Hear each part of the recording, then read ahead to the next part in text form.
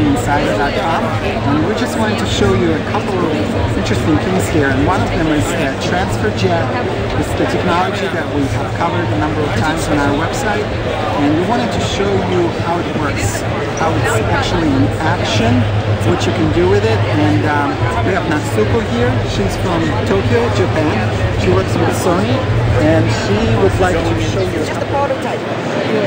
So place your mobile phone here, like this. Here it is. So in just 1 second, you can download 20 seconds short movie. So you can check before buying it if you buy it or not. Or you can the contents can be longer. Like there's a couple of Sony Ericsson phones here that have if I show it real quick, they have this transfer jet technology integrated within, and it's a pretty cool way of sharing content between Sony products. Of course, it's a Japanese phone. yes.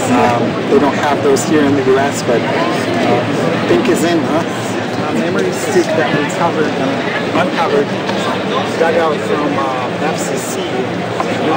With the help of this memory stick duo, transfer jet can be implemented in the current TX WX7 series.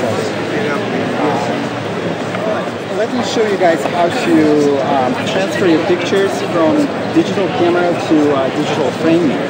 Let me take this picture of Chris right there. All you do is just take the picture, hit play. Right here.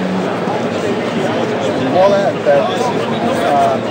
Chris is right there showing on the camera. Let me show you how to transfer pictures between two CyberShot cameras. Currently, it's only for CyberShot TX7 and HX5V, two cameras that are capable of doing this. So let me take this one off. Alright, all you do, so I want to transfer this picture to this camera. I'm going to hit play here. And I'm going to hit transfer jet icon. Choose this image. And switch them around.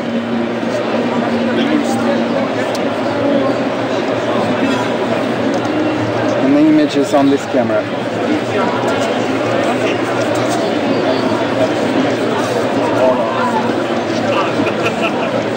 There you go.